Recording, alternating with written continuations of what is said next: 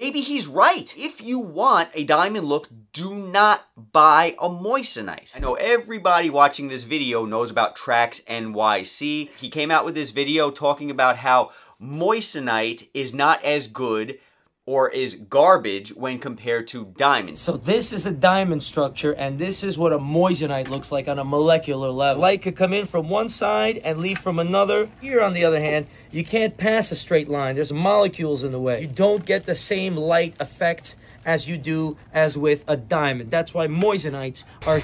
First of all, he's right. You don't get the same light effect as you do as with a diamond. He is absolutely right. How moissanite will never look like a diamond. It will never look like a diamond. That is absolutely 100% correct.